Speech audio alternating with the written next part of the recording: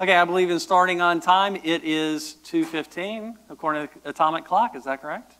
Is this too loud? I'm a loud person. It's okay to tell me I'm too loud. To ask any questions. And what I want you to walk out with is, well, let me ask some questions. Who does JavaScript development? Good, you're in the right place. Who does React? All right, that's all right, that's all right. This presumes some React, but I will try and make sure I don't go too far on that. Who does TypeScript? Okay. Who does React and TypeScript together? For the record, half a hand went up. It's an odd combination to try and keep straight. There was someone giving a talk before mine in the slot before. The React people don't necessarily approve of TypeScript. And so things can get out of sync. Who does, asking the question that you know the answer to, priceless. Who does React, TypeScript, and testing? Anyone? Anyone? Paul does. Sure. If nobody uses React and TypeScript, why are you using it? Because people should. And I think people like, so we just saw that. React, TypeScript, React, TypeScript. People are a little intimidated by that combination. And as that presentation an hour ago made the business case for it, it's a good fit, especially in circumstances where you have a development team with lots of different people and you need to enforce the contracts instead of the JavaScript way of, well, let's just hope it works. So theoretically, that React supports TypeScript. People just don't use it. They use just plain vanilla JavaScript. They're using ES6. Almost everybody is using ES6 at least. So they're buying into some of this. And this world that I'm going to describe in this little journey in the next hour has gotten so much better in the last year. React and TypeScript only make sense if every single thing that you count on includes TypeScript definitions. If you have to write them yourself, you're in trouble. And if you don't use any TypeScript definitions, you're in trouble. It's the combination, though, with testing that I really want to make the case for. Plant a seed in your head that this is a better way of doing it, not because you have to eat your vegetables, and all grown-ups do testing. Nobody does testing. But what I want to show to you is this is such a better way to work than type some stuff, go over to your browser, hit reload, and pray. And then you made a mistake, go back over to your IDE, and your head is switching back and forth constantly between your code and the browser. TDD, you stay in one place. So please, feel free to ask questions as we go along. The conference, for the ones that are recorded like this one, would prefer to save questions until the end. It's my talk. I can do whatever I want. So let's ask questions as we go along. Any questions so far? Who is going to follow along with the material as we go along? All right, cool. And I'm going to have to sit down because I'm going to be doing some typing. All right. So let's begin at the top of this documentation pile. And I talk a little bit about, okay, we got React, a lot of people doing that. Got TypeScript, a lot of people doing that. Combination, not so much. When you put in TDD for test-driven development, you really get down into a small pool. There should be more of this. Let's demystify it, make you feel comfortable, and get you curious about the topic. You take the material, go back, and work on your own. And again, if you want the thing I'm looking at up here, that's the URL. You can also see it here. If you decide later, he was right, I should have followed along, tell me. And you can either read that URL up there, or if you can't read it, tell me to go back to this page and let you see the URL. All right, let's get started. The world of modern JavaScript is insane. It has 4 billion dependencies. Hello World has 4 billion packages, and Node Modules has 270 megabytes just to sneeze. And everything is changing daily. You will never keep your brain on top of all of this. Fortunately, the world of React and React is a Facebook product. Facebook has realized this. They've put out a, we'll call it a scaffolding system, a project template system, whatever you want to call it, called Create React App. Raise your hand if you've ever used Create React App. Okay, all of you should be using it after this because you're outsourcing to Dan Abramoff the insanity. They will keep, this version works with that version, works with that version, works with that version. This is the official list of tools that will work together so that I can have a modern development experience without owning all of those dependencies. Question. Yep. Apart from creating the app, that creates a folder structure. And we look at 20 different React websites, they all have, apart from 3 to 3 common. Correct. Thrown things, under assets here. You're right. And it's very confusing. So there's no standard React structure defined either. And in fact, the way I believe in is not the standard. But Create React App itself does not have, it only has like 4 files that it generates. So it does not have an opinion. It has an opinion on lots of things. That ain't one of them. I'm the single responsibility principle and functional organization, so I don't put my controllers and my services and whatever. I do invoices, customers, and then everything related for that, including tests. That's a good point, though. There isn't a standard style guide that says that's the way it should be. With Angular, they have more opinions. So you install Create React App on your system, and you run this command, and it says, go run the generator to make a directory called My App. And then there's this thing after it. After a while, when Create React App got popular, they started to realize we can't do everything. We need an extension facility. More specifically, they said, we're not doing TypeScript, so we need an extension facility so that someone else can do TypeScript. And that's what this is. You use that extension facility in Create React App to say, go get this other package and use it as part of creating my React app. And this other thing has been around for at least a year and a half, quite mature. It is Create React App, but for TypeScript. Hallelujah. Because we are outsourcing to W. Monk, the guy behind that repo, the craziness of trying to keep this up to date with Create React App and the rest of React. And then you CD into the directory that you just created, and you start up your application. Any questions so far? Lots of good documentation on this. This isn't the important part of the talk, so I'm going to speed through it. Because of bandwidth, I'm not actually going to run this command. Wave my hand. I ran that command, and I now have in my IDE called WebStorm a Create React App project. In fact, with WebStorm, you can actually run Create React App from within the GUI. You don't have to go to the command line. Here I am. I've got my project that I can go and do interesting things in. Let's go ahead and get some pixels on the screen. Show me a page. So I can run the terminal and say npm. Here is the scripts that are available. So I'm going to say this one, npm run script start, which will run this script, and it's aliased to do that. So npm run script start. On the command line, chug-a-lug-a-lug, it fires up, it does all the parsing, and nope, this is from my previous example. And I get the starter application for React.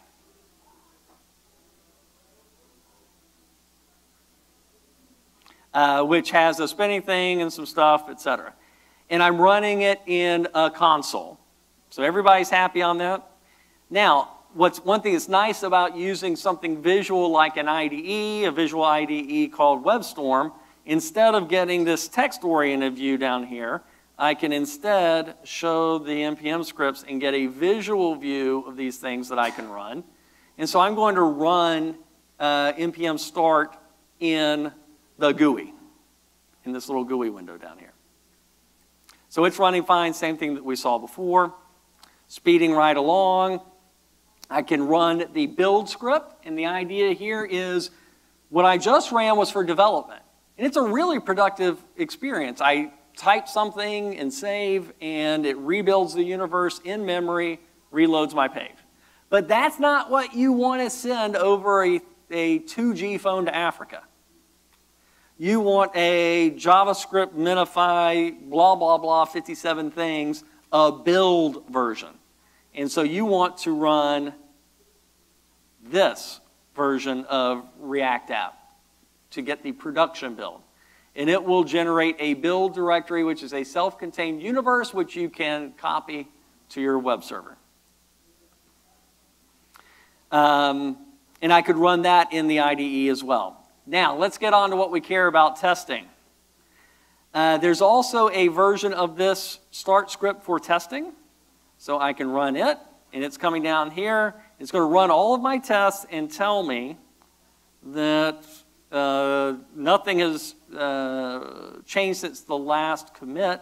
So I'll go to one of my tests, and I'll say, expect 1 to be 2. Save it. And my test failed. Well, that's a pretty ugly way to be doing tests. Instead, wouldn't it be nice if the IDE gave me a way to do tests? And it does. So I'm going to add a new configuration in WebStorm called a jest configuration. And the only thing I'm going to add to this is what it suggests as a couple of these options. -- watch all -- env equals JS-DOM. Again, these are documented in Jest, which is the test runner from Facebook for all kinds of projects, including React. Now, when I run that in my IDE, I get a nice, pretty view of all of my tests. And I see that one of my tests failed, and I can change that to 1, save it, and it automatically reruns my test for me as soon as I save.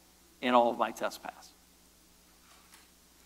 So, create React app is a generator for your project. Always use it. Don't try and simulate what it does.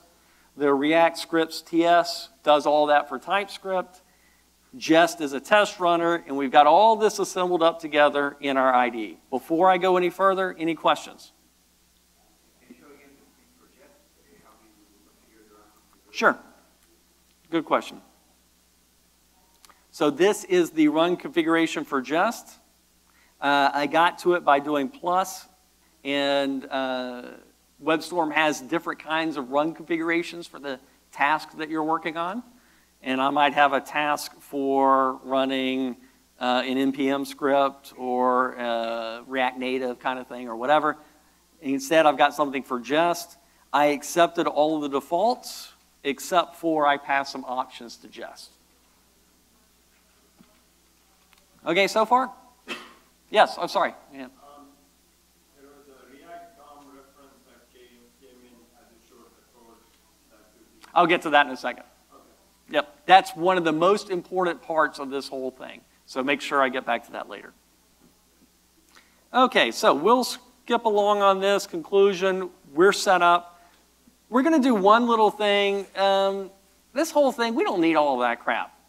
Kind of get in the way as we do a lot of typing and testing and poking around. So let's slim that down a little bit, and let's make our first edit to some React TypeScript code in app.tsx. I'm going to go open that up, and we see that it's got import of CSS, import of the logo, a whole bunch of stuff here. I'm going to replace that instead with this, which is a lot less for me to worry about when it comes to doing testing and stuff. I just have a div with an H1. But I also see that the IDE has warned me, and this is really a TypeScript warning. You see the TS6133 means the TypeScript compiler has said, hey, you're importing something and you're not using it. Maybe you want to get rid of that. So I'll get rid of that, which means I can also, what was that, the SVG? I can also go delete that file, clean up a little bit more. And I'm not doing a whole bunch of styling on this, so I'll get rid of the app.css and delete it over here as well. I've kind of cleaned my space out a little bit on what I'm using for all this stuff. And so when I go back and look at it in the browser, it's really simple looking now. And so scrolling through these kinds of things, that was an error about the import where the TypeScript compiler said, you're importing this, but you're not using it. What if I don't like that error? What if that's a warning, not an error, or don't show it to me at all? It's controlled, the TypeScript compiler is controlled with a configuration file, usually at the root of your project. It's in JSON, and it has a whole bunch of options to configure TypeScript for your project. So I could have added this line in there and shut up that red squiggly. But whenever you do that, you're like messing with fire. So just go figure out the original problem and fix it. All right, on to the next thing. A couple more housekeeping things before we get into really the topic of this talk. Styling, yes? Mm-hmm. Yeah, sure. So in code you have like export default something, right? Yep. Why do you need the one? You can use export in front of the class. Yep, yep. So the question was, why do I do this kind of laborious, I define the class and then I do export default app down here. That is a style that is predominant in the Microsoft TypeScript handbook. In some style things that will enforce it, the TS length that I'm about to show will enforce it. It is, if I'm doing a TypeScript module that has multiple classes that I want to export, and then I have an export for the default, I can get myself confused sometimes about what's the default, what isn't. And if I just follow a pattern of the last line is the default, then I can easily spot it. It's kind of self-defense for me 6 months from now, which might not remember what it is. That's a good point, because another thing you can do is that, and do a named import. But the world of JavaScript believes in something called single responsibility principle, that each file should do one thing and not have like 3 classes in it or something like that. So one file, one class, one export is kind of a common pattern. Any other questions before I go on? Next thing, you see this a lot in all programming languages, styling, also known as linting. Your line is too long. You use double quotes when you should have used single quotes. You have semicolons, but we on this project don't believe in semicolons. That can all be configured with something called a linter. In the world of TypeScript has a linter called TS-lint. Create React app with the TypeScript extensions, wires up TS-lint for you, but what if I want to do something a little bit differently? So let's go take a look at where that file is. It's in the root, tslint.json, and it gets most of its work from somewhere else. These are the 57,000 little style Nazi questions that are wired up for you that you can then opt out of or add new rules in this file. So that is about linting. We're not going to do anything on that because it's not too important for the purpose of this. Let's get into the topic of the talk, testing. We saw that we have a test by default generated from the scaffold from Create React App with the TypeScript extensions. Let's talk about this a little bit. This is a TSX file, which means a TypeScript file with JSX extensions. So it's allowed to put in the middle of TypeScript something that looks like HTML. That's what JSX is about. And it mixes the language and the markup together in one unit in rich and powerful ways. In order for this to work, if I had this file without this in it, I'm in trouble, not just because of the import here, but because of this. And you see that this is saying you're doing JSX, but you're not importing React. The React DOM in the test lets me do these 2 lines, which these are the only 2 times I will do it for the rest of the day or rest of the hour. I'm going to switch over to using a fake DOM. So that question, was that your question? Yeah. All right. Yeah. I'm going to wind up using enzyme and its mount and that kind of stuff, which uses JS DOM.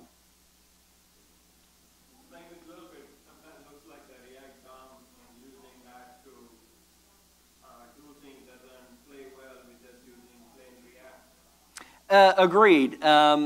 The generator generates these 2 lines because this is the most basic test that will see if the universe assembled itself. Because in your app, you're actually going to import React DOM and wire up the app using React DOM. That's done here.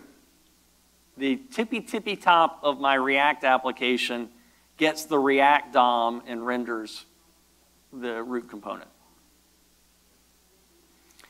Okay, so in Jest, I've already created a Jest run configuration to let the IDE put a visual face on testing so that testing is more approachable when it's visual than doing it from the command line. You're going to see me refer to this a lot.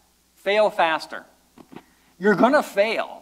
So why fail in production? Well, that's why we write tests. Well, you're going to fail in test writing, so why not have the IDE tell you immediately that you failed before even running your tests? And that's where TypeScript can come in. So let's go ahead and fail a little faster. I'm going to add these 3 lines to my first test. I've already done this to a degree. And my test runner says it expected actual to be expected. These are wrong. When I correct that and save, then my test passed. And you notice how fast Jest reran the tests. That's one of the nice things about this approach with JS DOM, which is a fake DOM. I don't have to fire up Chrome, listen to my CPU fan go off, as much as I like to hear your fan, and then eventually get the results. Having this cycle of typing, testing, running, result, typing is a much better way of development. And you see the IDE actually tells you this test failed. Okay, so I'm going to put it back in a working mode, test pass. Sure. It's critical the environment variables that you configure, because if you don't configure in JSDOM on record type, the document is your head. You're exactly right. It will say, hey, I don't have this thing called a document, or a window document, or whatever it is that is the DOM. And this watch all is a way to have the test runner start and continue running and watch for file changes, so that I don't have to fire up, every time I want to run my test, I don't have to fire up Node.js and import the universe and get everything together. I can get it all in memory, and maybe it remembers some of the TypeScript compiling and transpiling that I've done. Okay, TDD basics. Here's the way I work. I turn off tabs. Dun, dun, dun. I turn off this. I turn off all my tools, and then I split the window vertically.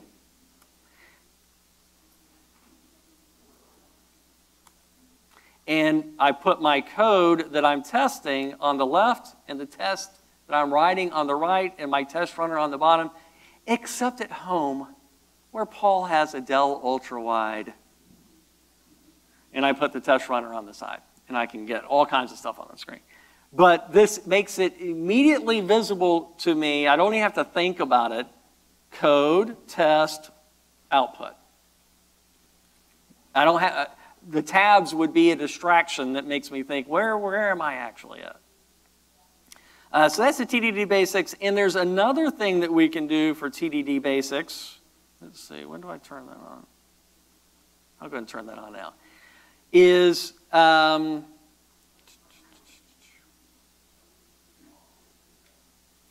when I run this, all tests.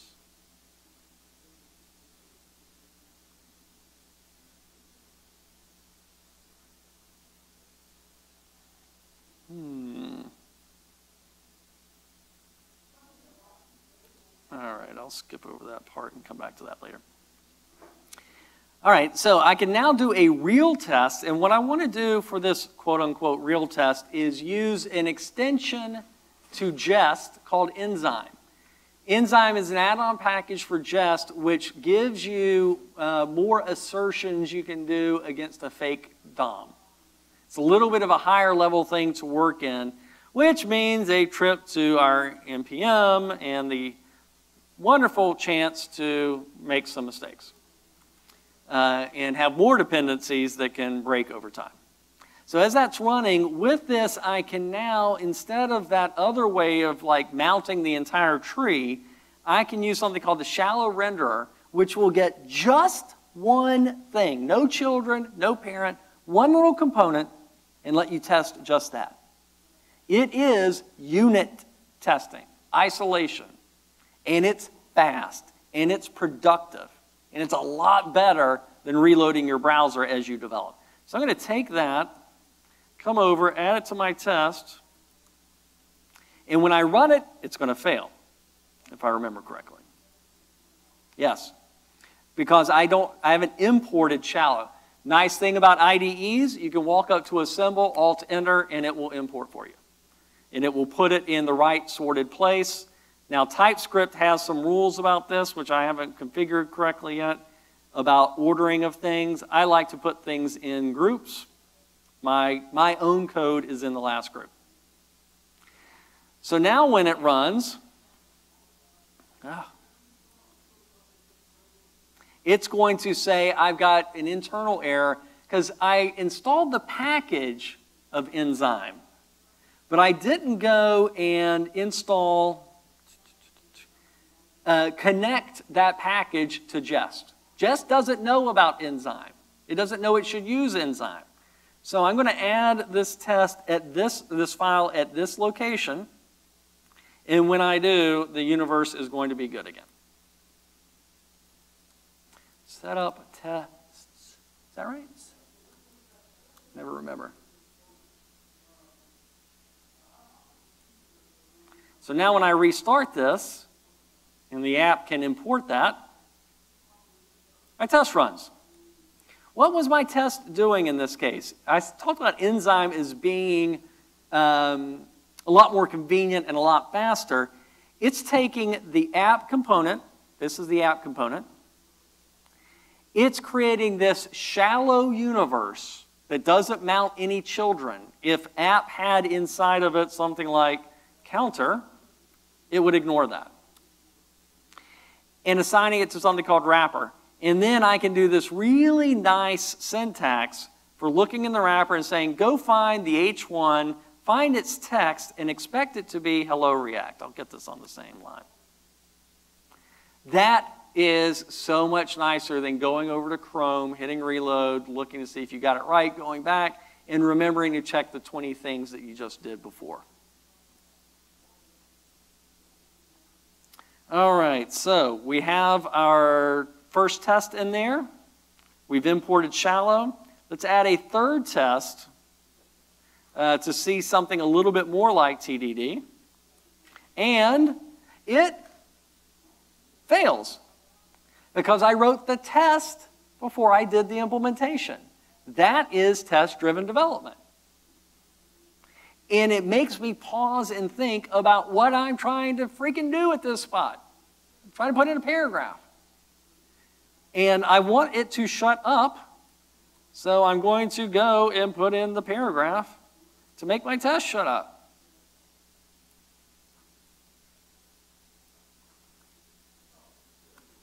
Now when I save, all my tests pass, and I feel good about the universe. I'm working in a slow, methodical way as I implement headings and things like that. And guess what? Did you see me open a browser? I never went back to my browser. Now, occasionally I will stop every now and then and go back to my browser just to make sure that I'm still being sane about it. You still running? Oh, no, it's because I put that error in there.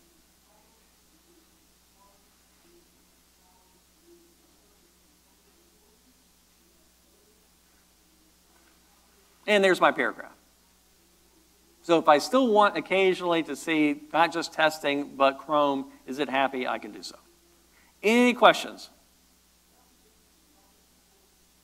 So about this test setup, how to work on in production? Let's see. Nothing imports it, so it would be ignored. Nothing in your production code imports it. You're going to run that.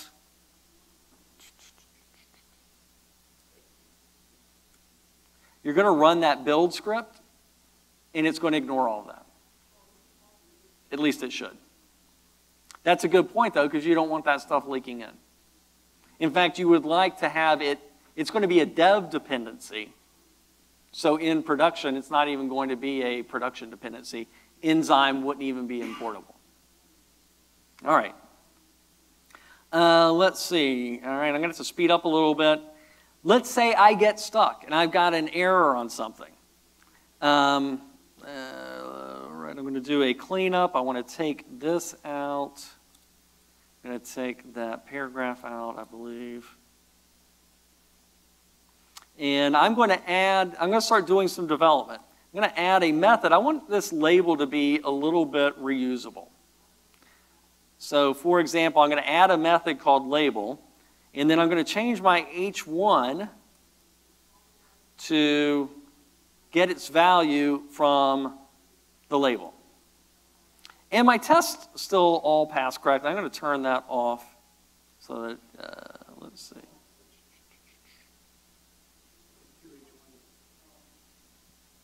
Aha, thank you.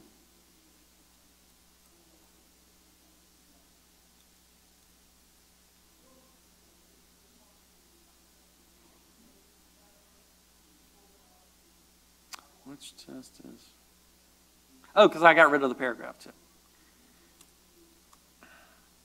Okay, and I didn't write a test for that method that I just added to do the label. So let me go write a test for it. And notice that I'm not going through the DOM at all. I'm just creating an instance of app and testing the method. And that's a really cool way to develop as well, because I've eliminated this entire pile of React DOM rendering and just an enzyme parsing HTML and stuff like that.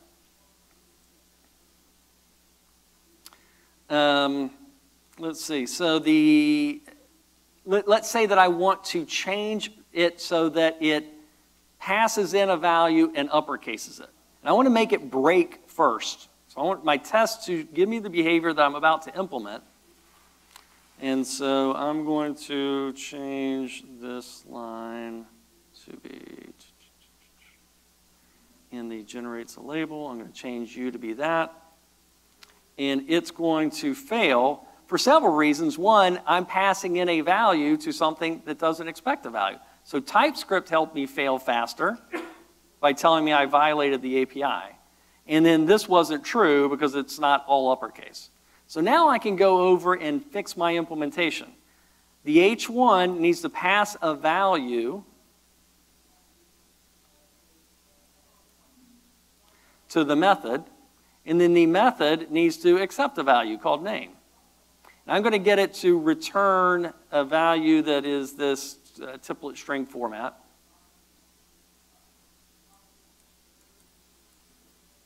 And that works, but TypeScript tells me another problem.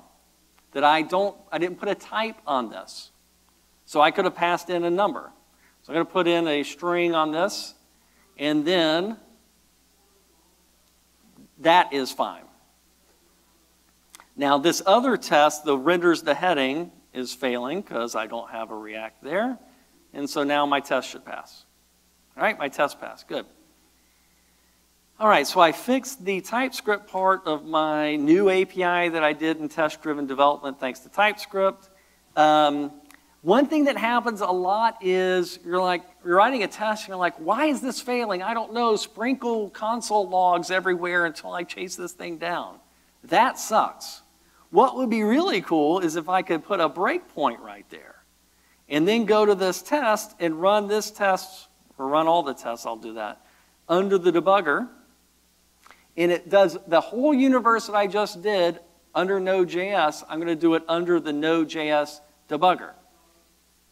And it stops at that point of execution and lets me look at the name argument that was passed in.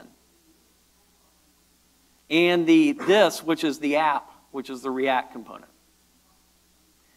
Much more civilized way of doing testing is to use the debugger whenever you get stuck on something, or frankly, when you just want to kind of explore and interact with the code at a point of execution and go into a prompt and type some things.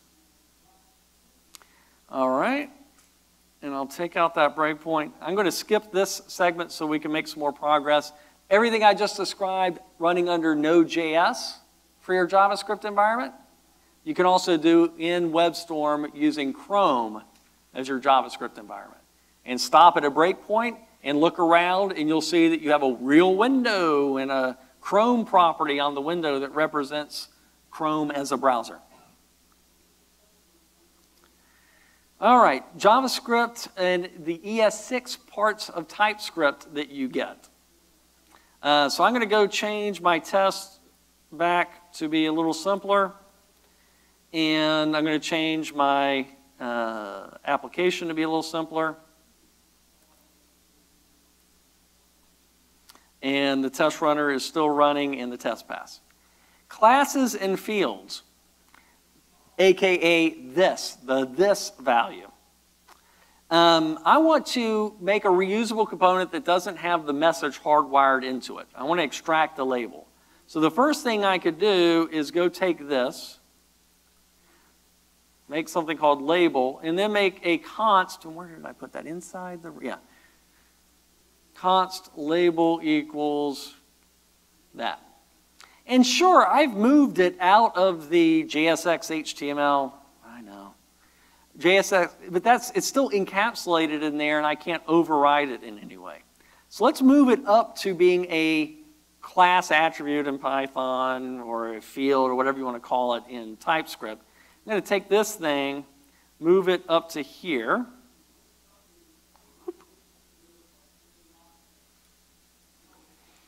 And I'm required to say whether it's public or private or whatever, so I'm going to make it public. But then this fails.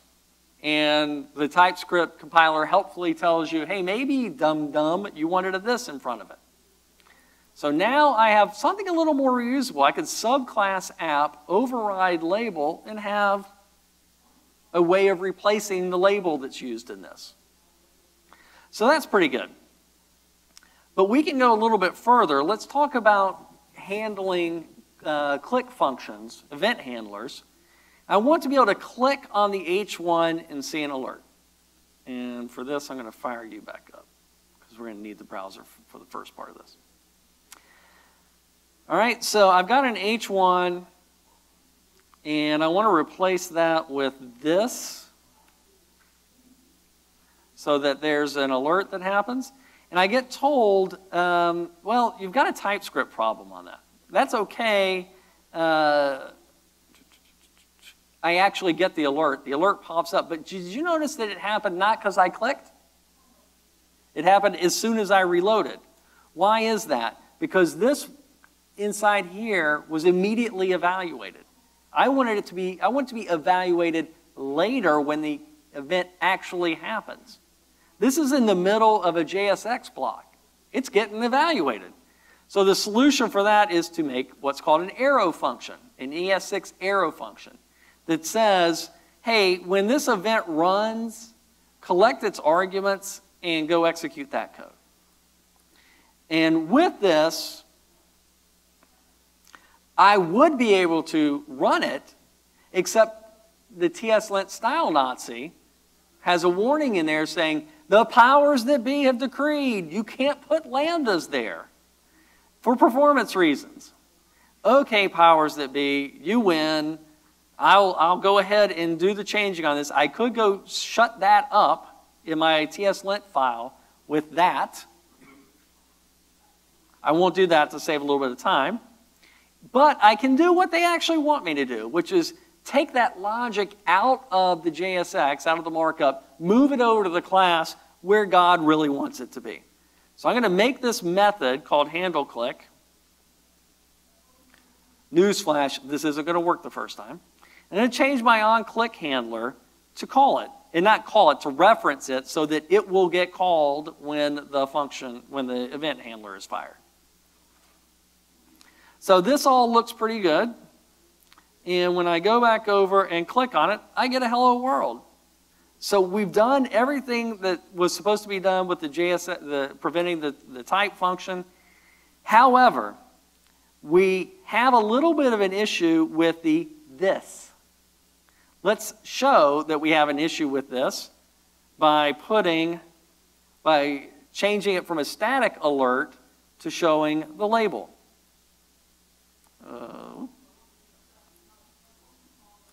Now when I do this, I'm all good, I'm all good, I'm all good.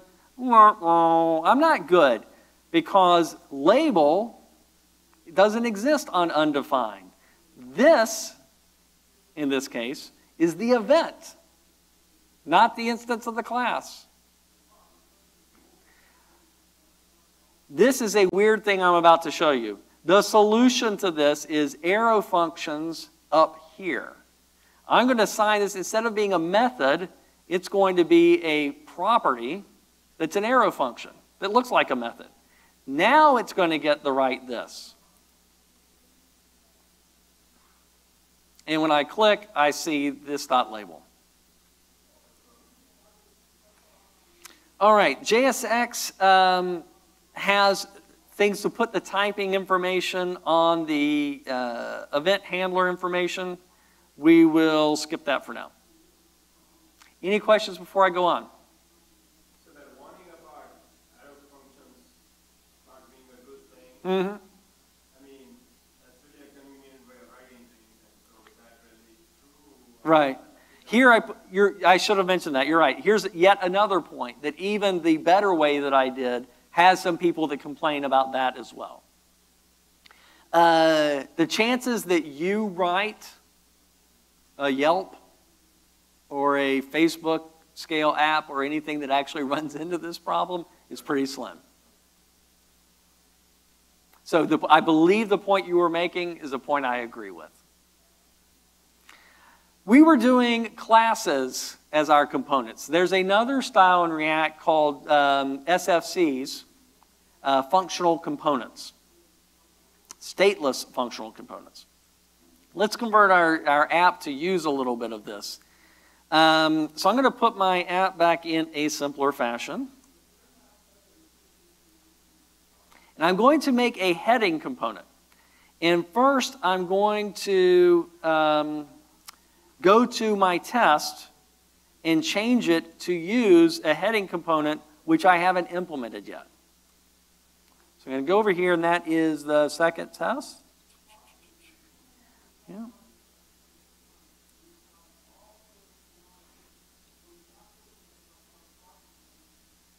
Oh, yeah, I left some stuff out.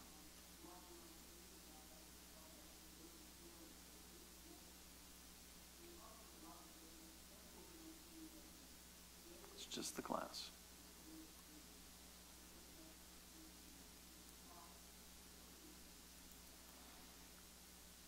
Good again? Yes, okay, heading is not defined. Well, yeah, duh, I haven't implemented it. Master of the obvious. Let's do a tiny heading component. And I need to implement it. So I'm going to implement it for now in the file that I already have.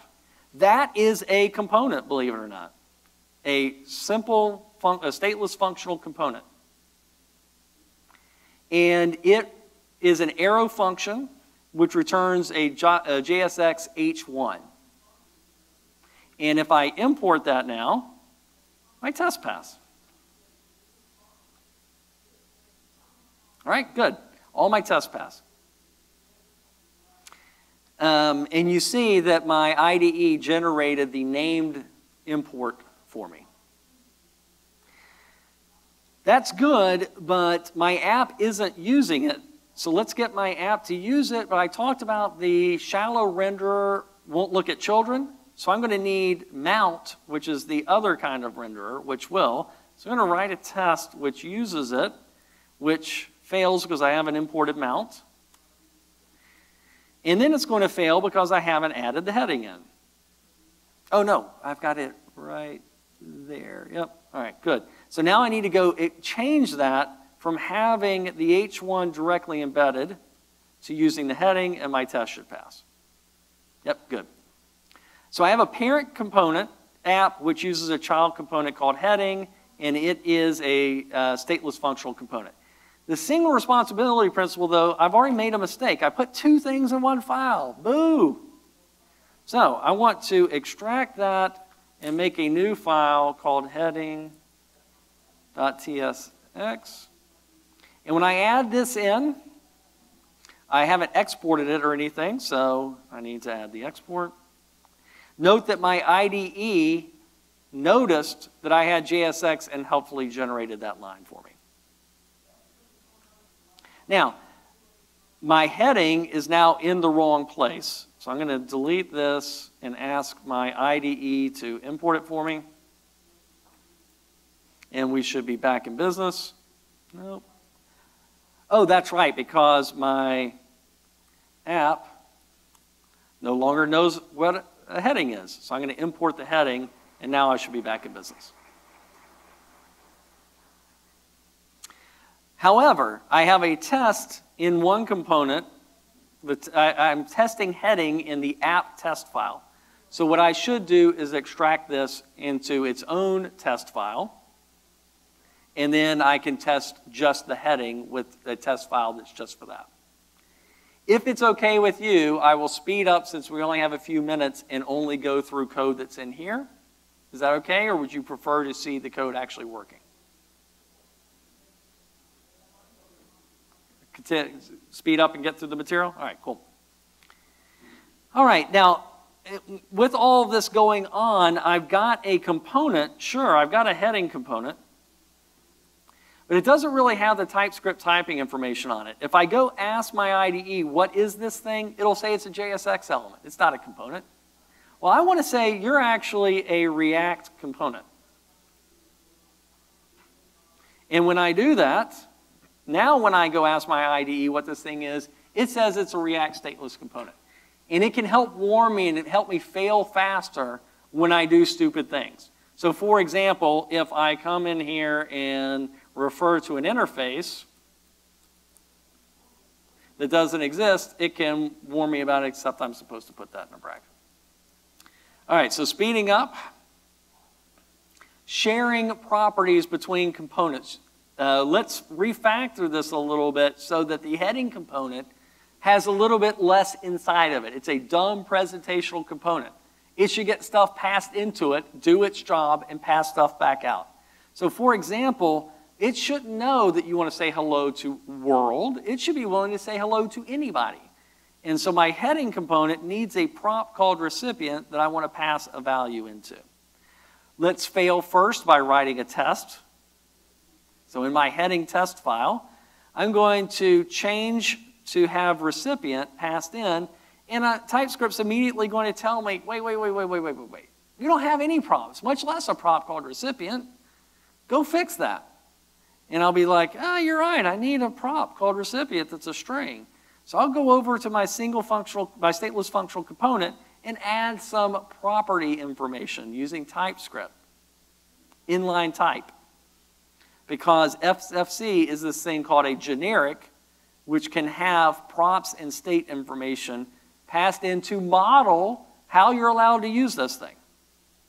So TypeScript now knows how heading is supposed to be used, but we don't really like to have inline type information. We want to extract it into an interface, which might have 57 things inside of it, and then just say, oh yeah, that's where my props come from. Our component isn't using this prop at the moment. It's being passed in, but I need to change my H1 to grab recipient off the props. Now let me go ahead and do that because that is part of failing faster and a cool feature.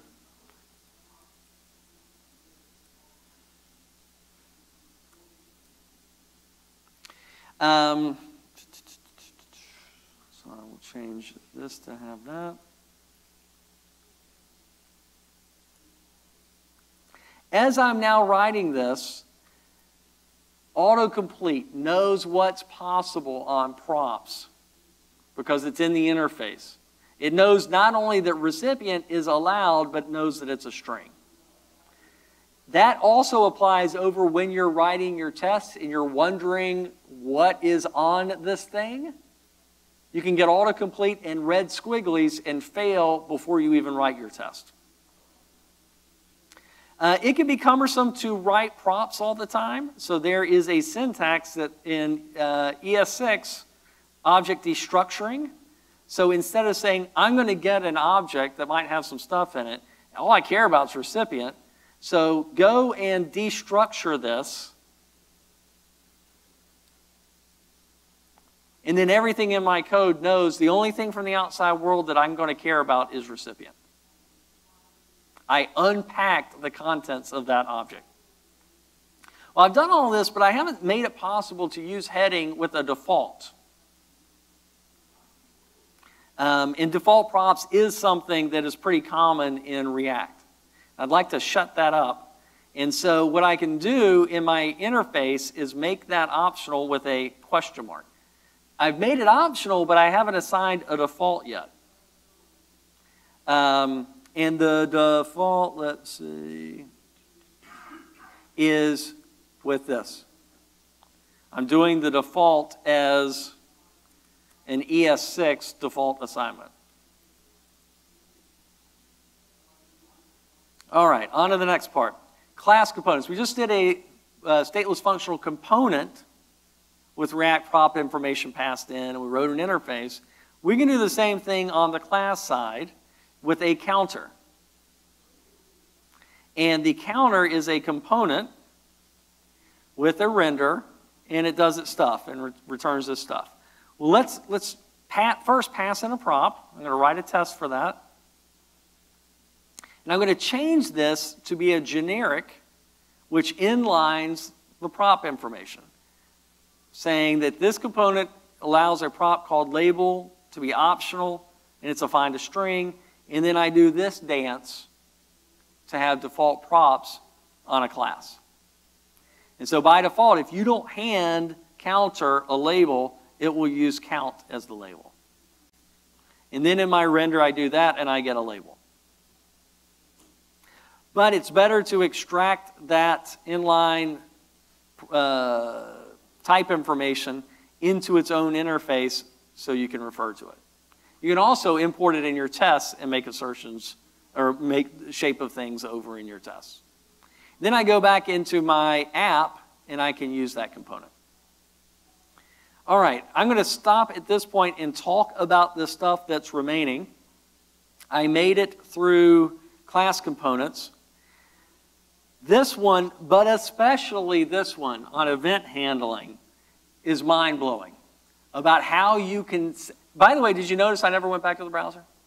Did all that development staying in my tool, not context switching, not getting lost about where I was. More importantly, I don't have to go click 57 things every time I change things to make sure I didn't break the stuff that I was just working on. My tests either pass or they don't. It's a really fast, productive way to get into the flow of development. When you get into event handling, it can be pretty cool to write a test which simulates a click so that you don't have to go clickety-clickety all through your app generating all the possible interactions. And in this tutorial step, I show doing a shift click and other kinds of things, and then getting information into TypeScript to know and prove that your code is doing things right before the test even runs. I will stop at that point and take any questions, and I will also take questions over at the booth.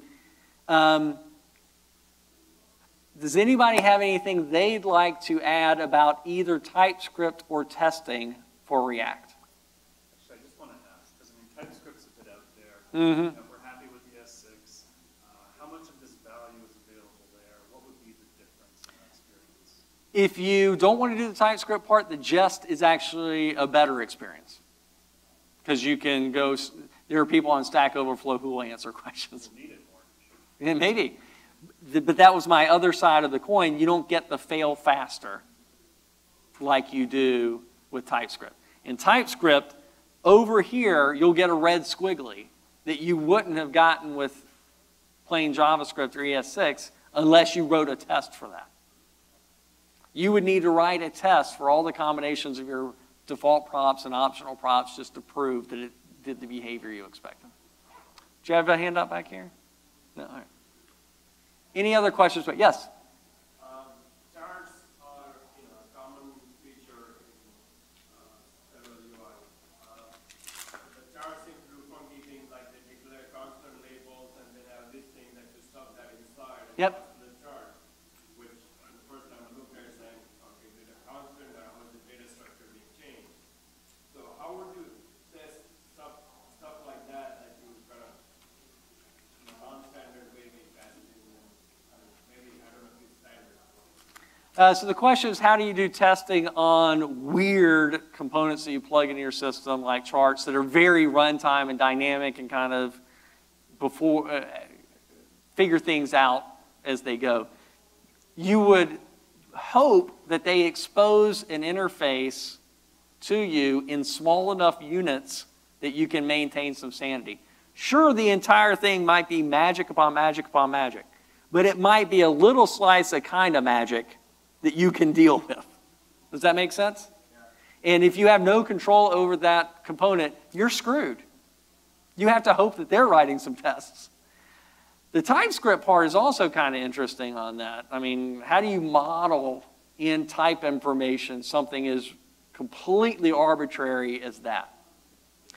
The TypeScript people over the last year and a half have put this crazy machinery into the type system for Angular. So if you enjoy the idea of curling up at night in front of a warm fire with the TypeScript handbook and learning about type theory, you're in the right place. Any other points or questions? Yep. So we do unit testing for stateless component. So we do Yep. unit test for stateless becoming like there is this a function. Mm-hmm. I'm gonna do all with the same. So Yeah.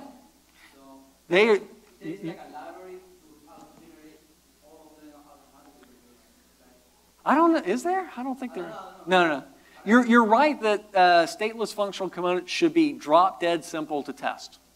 You're right. Except that it's only if they're designed to have a surface area that has almost nothing exposed other than what it needs. Which is why I was showing really zeroing down, and in some of the later things, zeroing down on the event information. Don't pass me an event like the HTML click event, the entire universe of HTML click event, which could be 57 combinations of how I clicked, where I clicked. How do you know what it is really interested in? Instead, only pass in a handler for yes or no. Did you shift click or not? And then you'll process that and tell your parent yes or no. And then it's really easy to test if it's designed to be testable. Does that make sense? Yeah. Yep. Any other points? You ran the application through WebStorm, right? Yep. Can you show again how you configured it? I mean, WebStorm isn't doing anything that can't be done from the command line. I did it through the command line. Sorry. So I made a configuration called that, and I will stop all of this, and I ran it. This will run the test, and because I put -- watch all, it will continue running. It won't exit. No, I mean For running the application itself, I did this.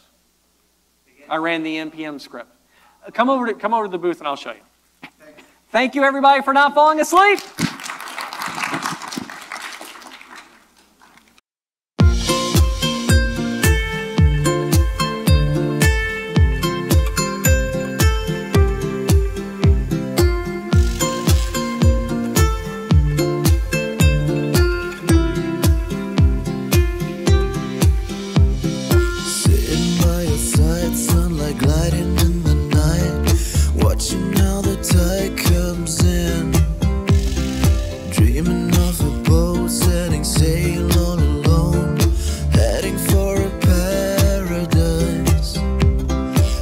My bed.